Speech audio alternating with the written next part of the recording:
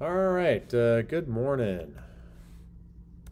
This is going to be the first homework is Chapter 1, Section 1, and Section 2 for the analysis class, number patterns and arithmetic sequences. I'm going to do my best to go over some of this stuff. Mostly it'll be done on the screen here, so we're going to see how that works. And you guys hopefully should be totally prepared for the homework, and then we can just not fall behind. All right? If you have any questions, shoot me an email. I am going to be, I'm going to be in the building, but it doesn't mean I can come up and help you guys, unfortunately. But shoot me an email anyway. Maybe I can come up and just answer a question here or there. Maybe I'm going to be grading IAs.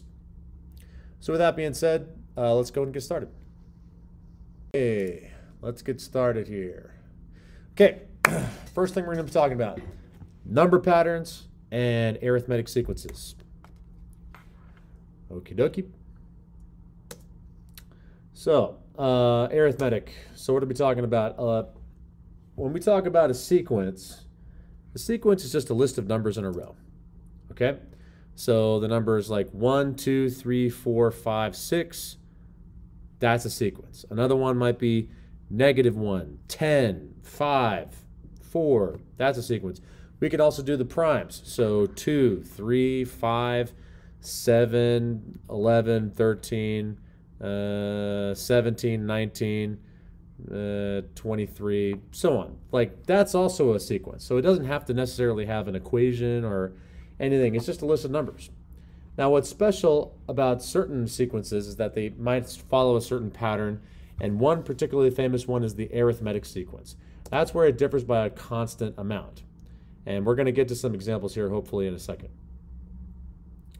The general term for an arithmetic sequence is this equation right here, wherein it's the first term plus n minus 1 times the common difference. N is like what term we are on, and d is the common difference. So if I'm on the first term, n would be 1. If I were on the fifth term, n would be 5. And d is just the common difference. So how much is it going up or down by consistently? So if the sequence were 1, 2, 3, 4, 5, 6, then the difference would be 1 because we're adding 1 every single time. Okay? And we need to be very good with algebra in order to figure out missing components. All right. So that goes without saying that that's the name of this class. Now let me just make sure. Do we have a nice example about systems of equations? It doesn't look like we do. All right, so before we go any further, let's actually look at some of these questions. Just that goes with the slideshow. Okay, so if I zoom out a little bit here. All right. So say number 1, for example. It says write down the next 3 terms in each sequence. Well, you got -8, -11, -14, -17. Notice that this is an arithmetic sequence. We're definitely, going down by 3 every time. So the next one would be -20, -23, and -26. All right. This one we're going up by 7 every time. Right? So 36 plus 7 would be 43, then 50, then 57. Kind of like that. Oh, wait. This one's going up by 7. This one's going up by 9. Oh, I see. This one's going up by 11. So it's going up by the next odd number. That's what's going on. Okay, so then the next one would be going up by 13. So 36 plus 13 is 49. And then you got to add 15 to that. I get 64. Then you got to add 17 to that, which would give you 81, I think. Yeah, and so on and so forth. All right, now arithmetic sequences are going to be pretty interesting. Here we got some recursive sequences, which is going to be fun. List out the first 5 terms for each of the following recursive sequences. So the way you read this is we're saying the general term is going to be -4 times the last term, all right, times the one before it. And the first term here is 1. Okay? So let's just work it out here, right? Here's 1, and that's the first term. The next one would be negative 4 times 1. You know? The next one would be negative 4 times the last guy. You know? Negative 4 times 1 is just negative 4. Now we're going to multiply by negative 4 again to get 16. Then we're going to multiply by negative 4 again, which is now negative 64. And then multiply by negative 4 again, which is 256. Kind of like that. All right? So that's what that means. This one means we're saying take negative 2 and divide it by the last guy. All right, but divided by the one before. So UN is negative 2 divided by the one from before. And so on and so forth. All right, so these are typical sequences. I don't know. Should I keep going with this? Where's the arithmetic? Oh, number 4 is where we start talking about arithmetic sequences. All right. So before that, we got to talk a little bit about this one. This is called sigma notation. Now, this could be a little bit tricky to understand, but this big E thing right here stands for capital sigma, and it's sigma for sum, meaning we're adding a bunch of numbers together. Okay, where we start with n is equal to 1, and we go all the way to n is equal to 4. All right, that's what that means, and we're adding them all up. So actually, this would be a series where we're adding these together. So for example, the first term would be negative 1 to the 1 power, and it's 1 plus 1. Then we'd say negative 1 to the 2 power plus 2 plus 1. Times 2 plus 1. Then the next one would be negative 1 to the 3 power times 3 plus 1. And then the last one would be negative 1 to the fourth power times 4 plus 1. Kind of like that. All right. Obviously, you can type that into a calculator and that'd be fine. Same thing down here. So the first guy here, we can put this in parentheses, would be 4 times 2 minus 3 plus 4 times 3 minus 3 plus 4 times 4 minus 3. See what I'm doing here? And I want to go all the way up to 6. So 4 times 5 minus 3 plus 4 times 6 minus 3. And I don't want to do the whole homework for you, but that's the general idea. All right? You want to add all the terms together, where first n is going to start at 2, then it's going to be 3, then it's going to be 4, 5, and then 6. And you want to do that for all these guys, in a nutshell.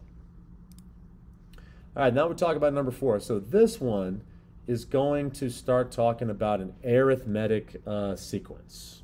This is where we get into the meat and potatoes of the whole matter. Okay, for this we're going to use the scratch pad.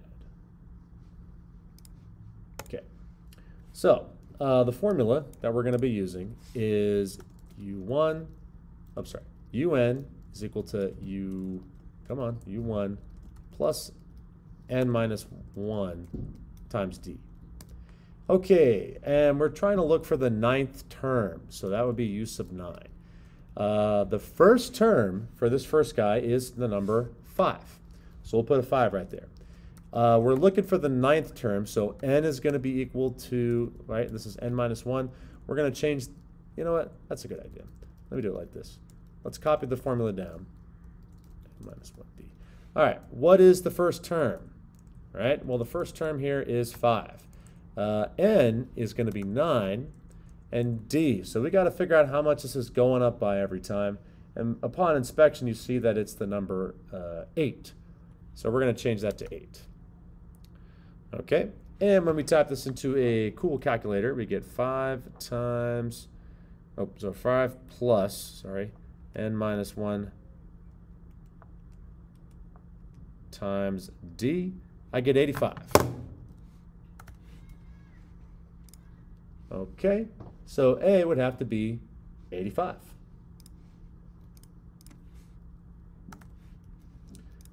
All right. Oh, what did I do wrong? Oh, 9 minus 1. Oops. 69. Sorry, I put a plus in my calculator instead of a minus. There we go. 69, 69. There we go. All right. And you keep going like that. You're just plugging into a nice formula. It's not a big deal. Number 4 is not that bad. All right, number 5. This is where things get a little trickier. So again, we're going to rely on our formula. I don't want to do the whole homework for you, but it's un is equal to u1 plus n minus 1 times d again. All right, this time it's going to be the 21st term. So u21 is equal to u sub 1 plus n minus 1 times d. All right, so u21, u sub 21 is 65. The first term we do not know. N is 21, right? That's the term we're on. And d is going to be -2. So now we just got to do some algebra to solve for u sub 1, which would mean 65 minus 1 times -2. I get 105. All right, so u sub 1 should equal 105, just like that. All right, you can do some algebra to figure out what u sub 1 is. Should be 105, like that. All right, so all these things are going to require some fancy schmancy algebra. Okay. Pretty much all these. And we're going to be talking about geometric sequences in a second. So that would be that. So let's keep going with the guy. Now, there's going to be times where you'll need to work out systems of equations. This is where I'm going to take a moment to talk about how to do systems of equations, okay? So, there are going to be times where you'll have a couple of different equations going on at the same time across, multiple equations. You're going to need to solve for that stuff. There are many methods that you can use to solve these equations. All right? There's substitution, there's elimination, and obviously there's graphing. Graphing always works. My favorite is row reduction. It is the way that computers solve systems of equations. It is the most efficient, fastest way, and you can do it on a calculator in one button. I call it the one button method. It's really nice. It's legal. So if you have it on an SAT and you get a system of equations, you can solve it in however long it takes you to type it in. It's really easy. But you can't always use that. Sometimes you got to use elimination or graphing or something like that. Okay. Now, in this class, you don't want to use technology a whole lot. It's a lot more on your skills. Technology does play a role in certain aspects, but for the most part, we're going to want to use our abilities. Okay? Now, I'm going to talk about the worst way. So the absolute worst way, absolute hideous way to do systems of equations would be substitution. And this one we all know and hate. This is where you solve for x in the first equation and you plug that into the other equation to solve for y, plug that back then to get x. And here's a hideous example. So you got 2x plus 3y equals 5, 4x plus 5y equals 6. Hideous. Hate it, don't like it, don't want to do it. Don't want to deal with it. All right?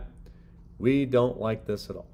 Where you take the first guy, you solve for x, you take the second guy, plug it in, and you got to solve for y. Y is equal to 4.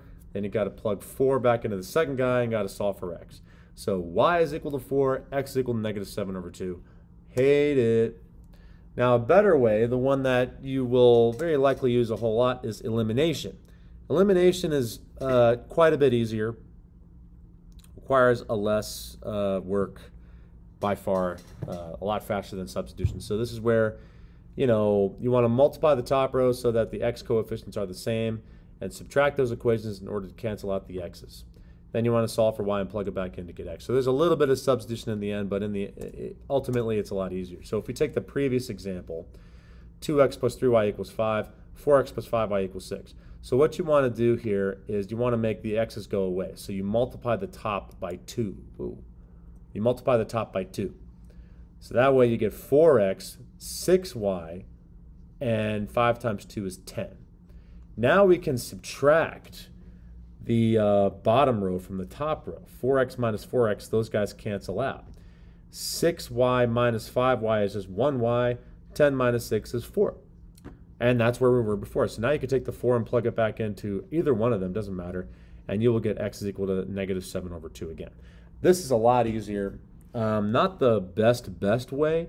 The best way would be row reduction, but you know that's beyond the scope of this course. Row reduction is the best, easily the best. But you don't have access to that, unfortunately. We've got to press on. If we have time, I'll talk about row reduction when I get back.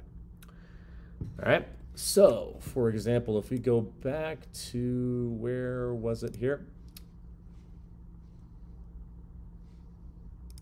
Here. Okay. If we go back to this guy, okay. And you get something that looks like this. Given that two terms in an arithmetic sequence are equal to these two guys, find the value of the 19th term. Okay. All right, we still have our equation, you know, where it's, you know, u sub n is equal to u sub 1 plus n minus 1d. That's our bread and butter. Nothing crazy going on there. But now we got a system of equations. All right. So this time we've got, let me just set this up here. We've got and just got this guy and array. Let me set this up here. So I've got u sub 5 is equal to negative 3.7. Sorry, no. It's equal to u sub 1 plus n minus 1d, and then this guy is u sub 15 is equal to u sub 1 plus n minus 1 times d. All right, we should put that in a bracket. There we go. Okay, now that's our system of equations, but we gotta substitute this stuff in. So for this first guy, n is equal to 5. For the second guy, n is equal to 15. Are you recording something? Yes, we're gonna do for you. Can I ask you a question? What do you got? Okay, so I know you just graded the warm-up, but I did the warm-up, but it was still like open on my laptop. Hey, sorry about that. Minor interruption here. Okay, so as I was saying, n was 5, here n is 15. We do not know what u sub 1 and d are. However, u sub 5, this first guy, is going to be negative 3.7. And the second guy here is going to be negative 52.3. Okay. Now, nice thing about this equation, and we could probably make this look a little bit nicer. How about RCL? So that way it's a little bit more aligned.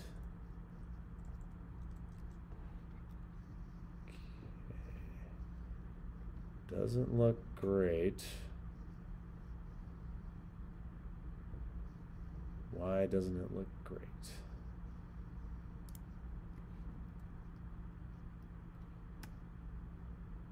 Huh, weird. It's not aligning properly. Anyway, I want to eliminate this guy. I don't want to do substitution. So let's subtract the top from the bottom, because then the u sub 1s and the u sub 1s, those guys will cancel out. All right, we got to figure out what u sub 1 and d are. We got to figure out what the first term is. So let's subtract this. Okay, so first, what is negative 3.7 minus negative 52.3? What's that going to equal? I am going to get 48.6. So I just subtracted these two together. These guys cancel out. And by the way, 15 minus 1 is just, 5 minus 1 is just 4d. And 15 minus 1, this is just 14. So what's 4 minus 14? This guy will be negative 10d, which means when we divide both sides, d should equal negative 4.86. All right. Now we can plug this back into anything else, and we can figure out what the next guy is. So why don't we use the first equation? Negative 3.7 is equal to u sub 1 plus 4 times negative 4.86. All right, and now we can solve for u sub 1. So now with negative 3.7, we can add 4.86. Cool. I got 15.74 for u sub 1. So u sub 1 should equal 15.74. But that's not where we're at. That's not the end of the situation. Because not asking for the first term and the common difference is asking for the 19th term. So the 19th term, all right, u sub 19 should equal the first term, 15.74, plus n minus 1, so 19 minus 1, times d. Well, d is negative 4.86. So when we type this in, all right, we got that plus 19 minus 1 times negative 4.86. I got negative 71.74.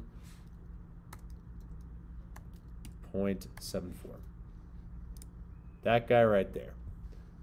Okay, so this guy should be negative 71.74, I believe.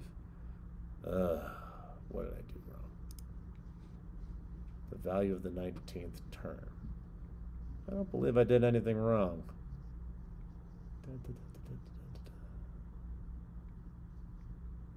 Yeah, I did that. 48.6 divided by negative 10. Plug it back in. Add that 15. Yeah. Well, here's an example where the answer key is probably boosted. Let's fix that. Negative 76.74. Who did that? Ooh, typo. It's not even close to the keyboard. Negative 71.74. There we go. Now you should be good. Oops. Anyway, that's an example where you would do elimination in order to figure out the answer that you want. So again, this one should be, as I was saying, negative 71.74. Happy times. Okay, so that's systems of equations in a nutshell. Now, moving on.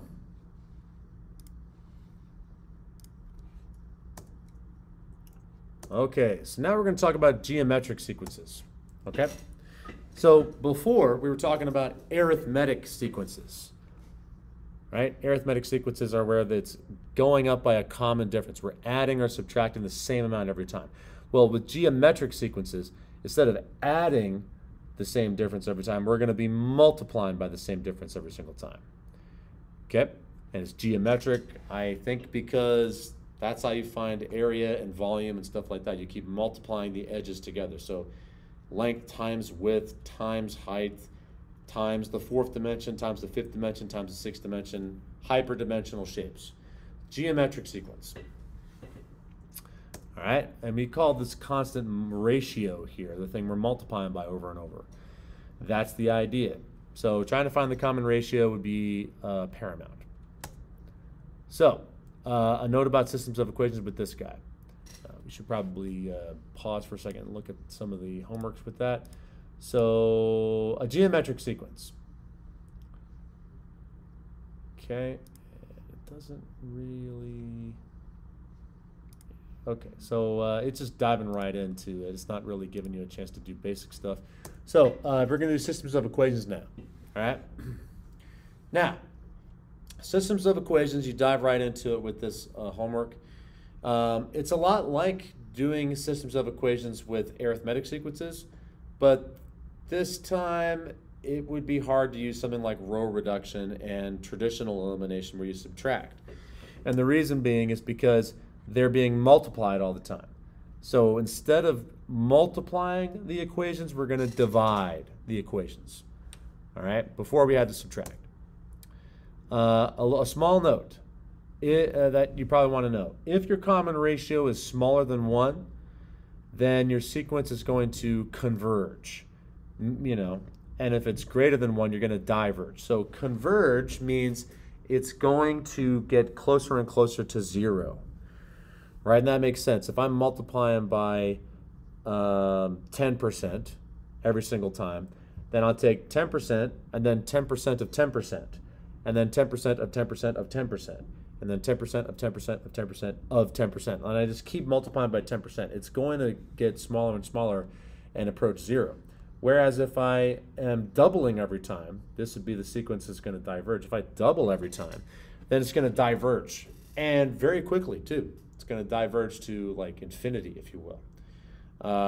There is an old story that is usually told whenever we teach geometric stuff. So, yeah, that's probably the end of it. Here, hold on a second. Let's tell the story before we move on. Okay, so I'm going to tell you the story about this ancient king. He was a very avid chess player. This was an Egyptian king, something like that. I can't remember the exact story. I can look it up here, but there was a really famous Arab who had created the game of chess. And this local king, he was a really big chess fan and he really liked it. So the legend goes. It's obviously not true. And he wanted to reward this guy who invented chess with whatever his heart desired. So you can do anything you want, all right, as long as it's doable and within reason. So this chess master, the guy who invented chess, he was like, all right, just being a little facetious here. He said, I want you to take out a chessboard, and you're going to start by putting 1 grain of rice on the first square. Then you're going to go over 1 square, and I want you to put, I think you could do sand, so like 1 grain of sand. Then on the second one, I want you to put 2 grains of sand. And on the third one, I want you to put 4 grains of sand. And then 8 grains of sand. And then 16 grains of sand. And so on and so forth. And that will be how much sand I get. I guess some stories say gold or rice. It doesn't matter. All right. And the king was like, oh, well, that's all you want, just some sand or some gold or whatever. I could do that. But the problem was, you get to the point where there's 64 squares on a chessboard, and you get 2 to the 64th power, which is, I believe, more atoms. Like there's not that many atoms in the observable universe, or something nuts like that. So it was kind of a ridiculous thing. But the point is that things that get multiplied over and over, exponential growth, it tends to grow very quickly, quicker than you might imagine. That's the idea. Okay, so back to talking about a geometric sequence here while you get set up over there. All right, so I'm going to find a hard one. Like number 9 seemed pretty hard. Here we got to figure out what the 15th term is, for example. So this time we got a different set of equations here. The equation is going to be this: u sub n is equal to u sub 1 r to the n minus 1 power. That's the guy. Now, the difficult part here is when we start talking about systems of equations and trying to find stuff. So just give me 1 second, please. This is going to be u sub 1 r to the n minus 1 power. Then u sub 10 is equal to u sub 1, oops, u sub 1 to the n minus 1 power.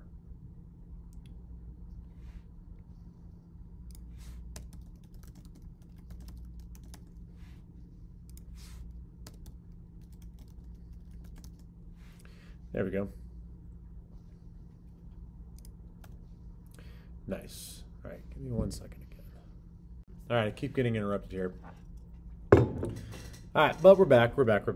Okay, so if we look at this information here, we got u sub 5 is equal to this, u sub 10 is equal to this. Now note that n for this first guy is 5, and n for the second guy here is 10. Right? Which means that this top guy should be a 4, this bottom guy should be a 9.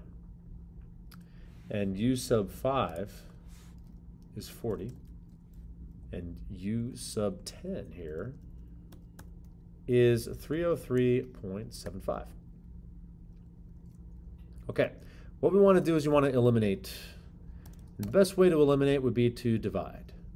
So on the left, we're going to have 303.75 over 40.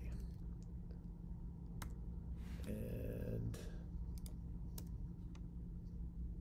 this is not turning into the thing that I want. Oh, that's because I have this guy.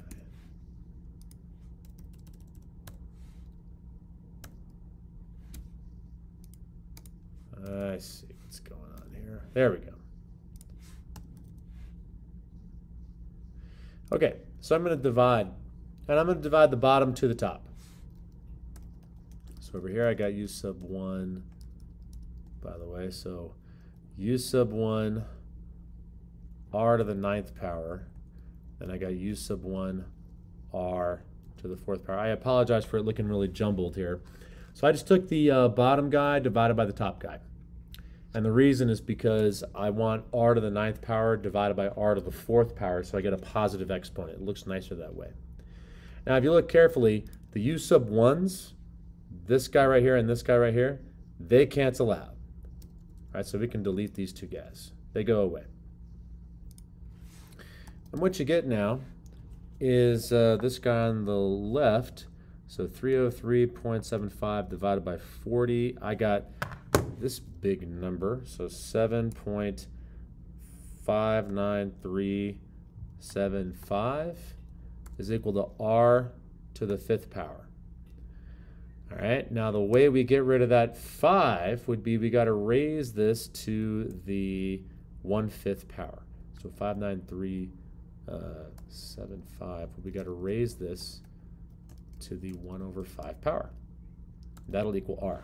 So we're going to take this guy and we're going to raise him to the 1/5 power in our calculator, and lo and behold, r is equal to 1.5, which is nice. Now we're going to use this information to figure out what u sub 1 is. So I'm going to take that equation, 40 is equal to u sub 1 times r raised to the 4th power. R is 1.5. Okay, so I replace the r with 1.5. That means that u sub 1 has to equal, let's see, it's going to be 40 over 1.5 raised to the 4th power. All right, so what's 40 divided by 1.5 raised to the 4th power? I got some crazy fraction here. That looks to equal 640 over 81. Okay, so our equation should be u sub n is equal to this fraction, so 640 over 81 times 1.5 raised to the n minus 1 power. That's our equation. So now when we're looking for the 15th term, u sub 15, this is going to equal, whoa, hello, 15, there we go. It's going to be a nice fraction, 640 over 81 times 1.5 raised to the n minus 1 power, where n is now going to be 15. All right, and what's that going to equal? Okay, well, it's going to be this times 1.5 raised to the 14th power. And I get this crazy long number. Can I turn it into a nice fraction? Yes, I can. So I made it a nice fraction. I've got 295,245 over 128. If you use a decimal, it's totally fine. So if you use a decimal, I'm going to be totally fine. But you can also use it says to use scientific notation, which is also totally fine. So it says put it in scientific notation. So that would be 2.31 times 10 to the 3 power. Okay, so 2.31 times 10 to the 3 power.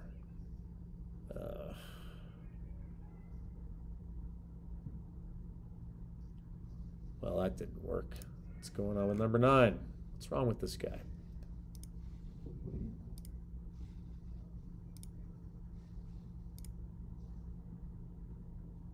Where did that come from? I don't know where that came from. That's not right. 2.306 times 10 to the 3 power.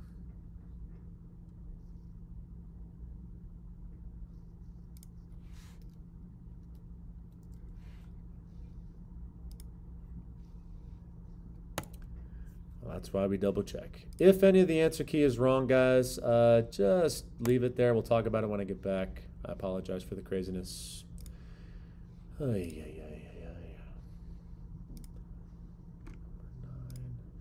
If you do scientific notation, that's totally fair, but you can also just do this 295, 245 all over 128. It should take it with no problem. Yes. Very nice. And that's the idea. Some of these are going to require some thinking. Find the number of terms of geometric sequence. This is going to require a little bit of thinking as well. And of course, we've got an applied problem as well. If you guys have any questions, just let me know. Try to do as many as you can, and we'll try to talk about it when I get back on Friday. And I'll see you guys in class. Take care. Bye-bye.